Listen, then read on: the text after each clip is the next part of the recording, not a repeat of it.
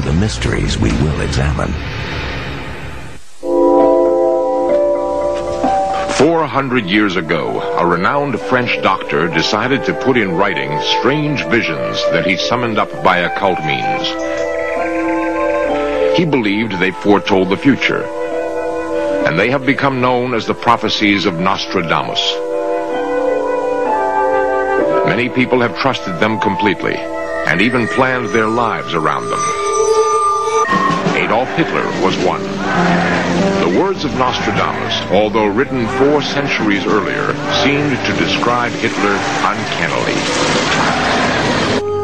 In the court of Henry II and Catherine de' Medici, Nostradamus was believed. Were they all deluded? Or was there some mystic formula which Nostradamus used to foresee events yet to happen?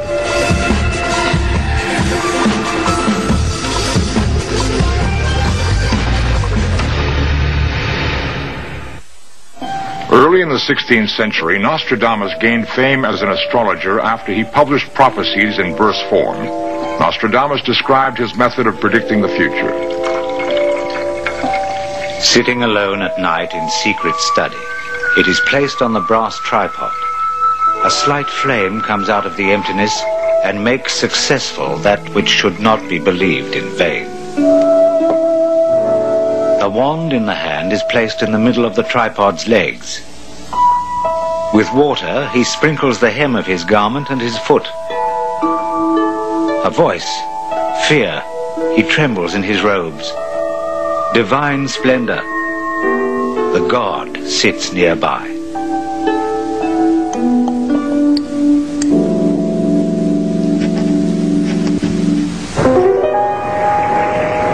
Since the beginning of history, advice has been sought from prophets who foretold disasters yet to come.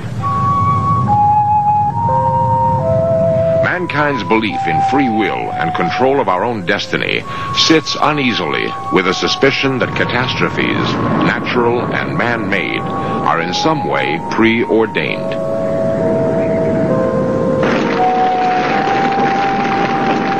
Nostradamus himself believed that his predictions were of fates that could be avoided, destinies that could be changed.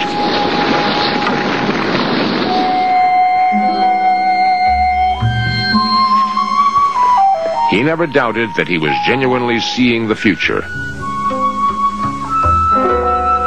He chose to write his prophecies in what are known as quatrains, 4-lined rhyming verse in the Provençal dialect of southern France, which was his home. It was the time of the Inquisition, when men and women were burned for lesser heresies than the one he practiced. So he deliberately disguised and confused the quatrains, using anagrams, Latin and Greek. Specific dates are rare. Even so, his verses evoke vivid images of calamities on earth. At sunrise, a great fire will be seen, noise and light extending towards the north. Within the globe, death and cries are heard, death awaiting them through weapons, fire and famine.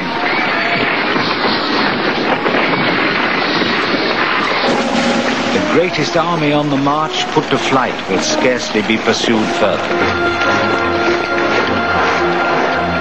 The army reassembled and the legion reduced, they will be driven out of France completely.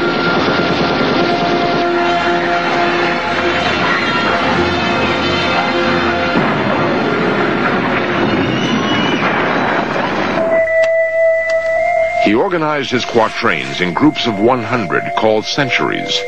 Nearly 1,000 predictions have come down to us. His fame spread with extraordinary speed after publication of the first volume in 1555. At the court of Henry II and Catherine de' Medici, they were read avidly. One was of particular interest because it was thought to predict the manner of the king's death. The young lion will overcome the older one in a field of combat in a single fight. He will pierce his eyes in their golden cage. 2 wounds in one. Then he dies a cruel death.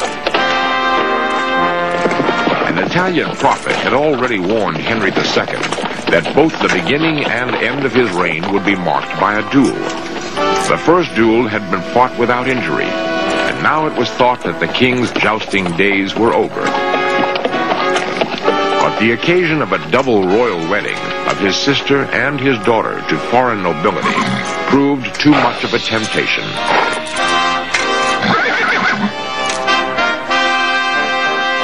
He faced his young lion, Count Gabriel de Montgomery. The young lion will overcome the older one in a field of combat in a single fight.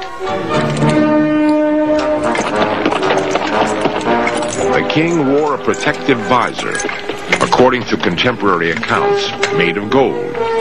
Was this, as Nostradamus called it, a golden cage? A field of combat in a single fight.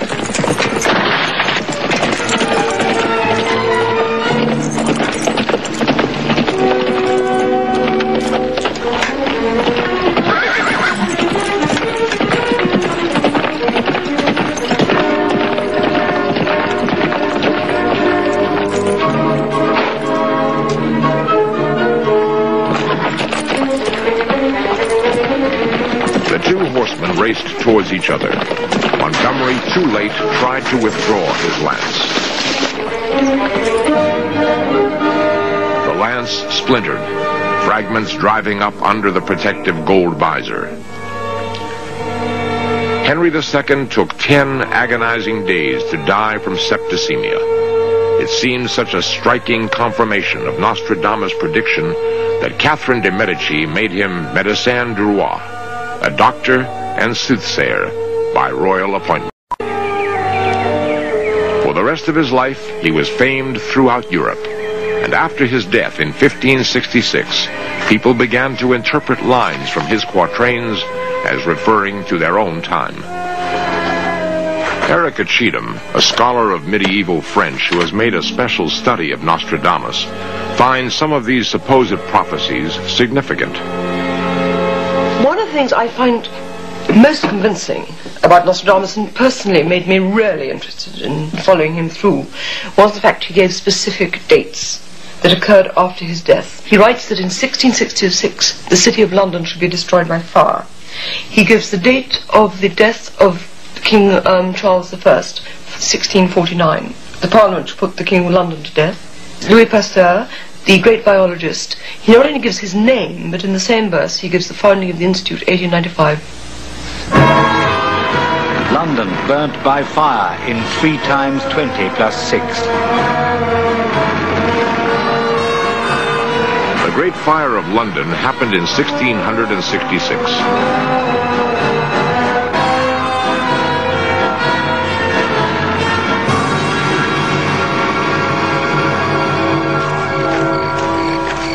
The French Revolution in 1791.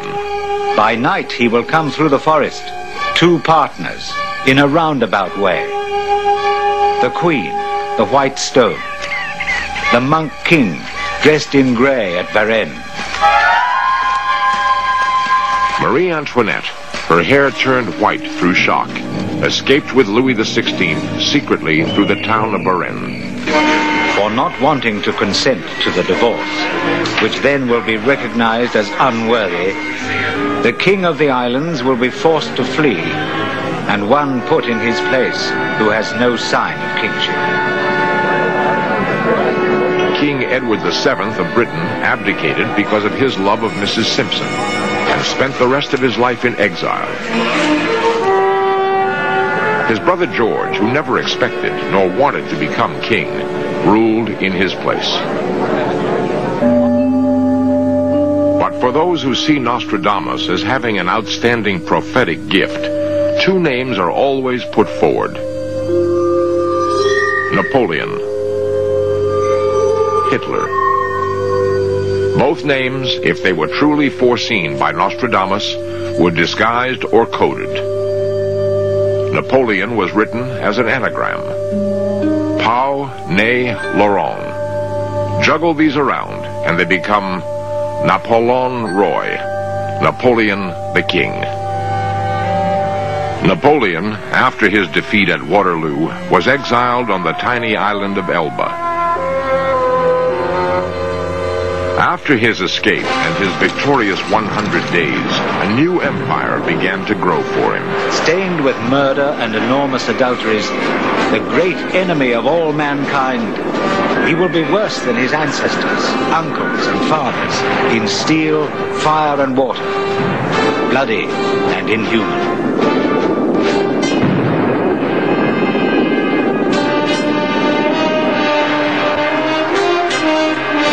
Out of nearly 1,000 such quatrains that Nostradamus wrote, how many can be interpreted as having come true?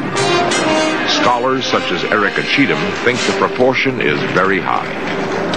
In my opinion, I think perhaps 73% is a rough average of what has come true, but remember that does cover a span of 400 years.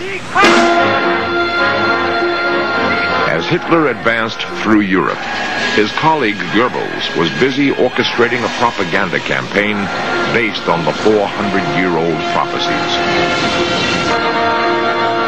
True or not, they were to have an effect on the strategy of the Second World War. It was Frau Goebbels, wife of the Nazi propaganda minister, who first alerted Hitler to the strangely accurate way that Nostradamus seemed to describe events leading to the war in Europe. Ellick Howe, a former British intelligence agent, detailed to assess the influence of Nostradamus on Hitler, explains what happened. Around the 20th of November, 1940, once Goebbels was actually sleeping at home with his wife. She was reading a book about ancient prophecies, and she was so excited about what she read about a particular prophecy which had been attributed to Nostradamus that she woke her husband up and said, Joseph, you must listen to this. There's this prophecy that there'd be a war in Poland in 1939 and it would be the end of the British Empire. And a couple of days later, Goebbels was instructing his stooges at the propaganda ministry to prepare without delay a Nostradamus leaflet for the benefit of the French in order to depress and mislead them. No fewer than 13 quatrains seem to refer to Hitler, sometimes calling him Hister, sometimes the great or greatest leader, and describing the swastika as the crooked cross. Even before hostilities began, military leaders on the French side began to dig the Maginot Line, according to instructions apparently given by Nostradamus. A great trench, earth excavated. The water will be divided into 15 parts.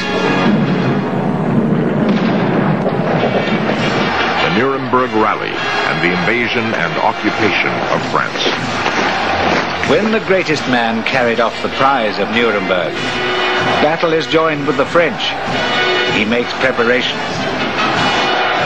Some will regard him as good, others bad or uncertain.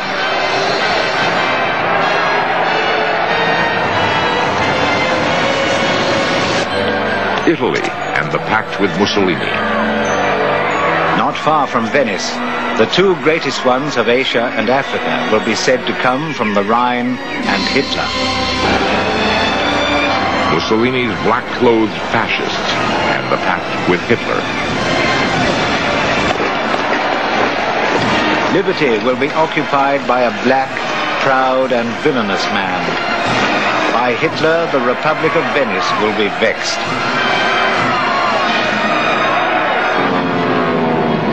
Aerial warfare and the Battle of Britain. He will use thunderbolts, so many in such an array. The machine of flying fire will come.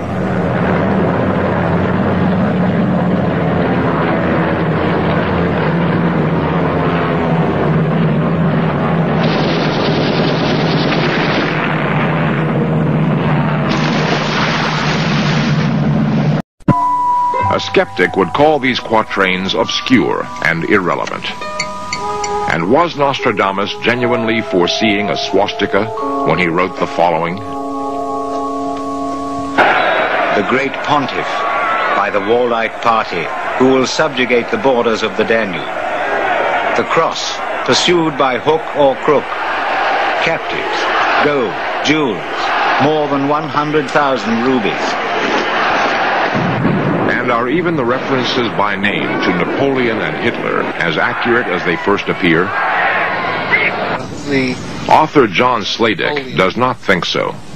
There are hundreds of Napoleon quatrains in the prophecies, mainly because I think the 19th century French scholars kept going over and over Nostradamus and digging out anything that could be anything to do with Napoleon. But the one I noticed particularly is supposed to have an anagram of Napoleon, which is P-A-U-N-A-Y-L-O-R-O-N.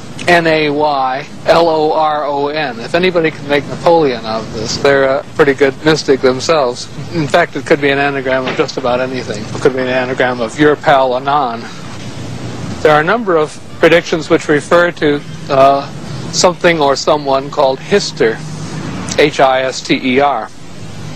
And this is usually taken by the Nostradamus believers as Hitler. But in fact it was a reference to the Danube River, which was called the Easter River in Nostradamus' time. It is said in defense of Nostradamus that he made his prophecies deliberately obscure in order to escape the charges of heresy and witchcraft. Moreover, if it is possible to look into the future, everyone in history who has attempted to do so has said that the picture is uncertain and indistinct, as if they are permitted only glimpses of what might be. Self-fulfilling prophecy. Ron Warmoth, modern psychic, often consulted by the business community, explains foretelling the future. And the true psychic part, or precognitive part, which is being able to sort of see around the bend in the river, as Einstein put it, is relatively rare, in that sense where it's completely without any sort of an input. I do believe that that we can prevent future events. I'm not a fatalist. I happen to believe that we do have free choice, and I feel that being forewarned is being forearmed, which means that if a psychic tells you something that's negative, you can change it. If the Nostradamus predictions come true in our lifetime, might they help to establish his authenticity? They speak of actions begun by a man in France leading to a crisis in Persia, the land now called Iran. It was indeed in France that the Ayatollah Khomeini lived in exile before returning to take over from the Shah. Erica Cheatham finds this completely convincing. When I wrote it initially, I said that this particular prediction was rubbish. It's in number 70 in Century 1. It talks of a man in a turban who shall sit in France plotting the downfall of the Emperor of Persia. Unbelievable. Another quatrain can be taken to predict that the Prince of England will marry and that he will be the last prince on the English throne. Lastly, he seems, according to Erica Cheatham, to speak of the San Andreas Fault. A great earthquake. He gives an astrological date, the sun in 20 degrees of Taurus, which means May the 10th. He does not give the year.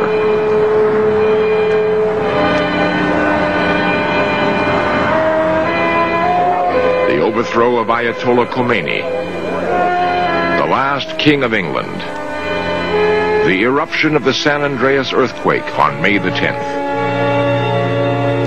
If all these happened, would it be just coincidence?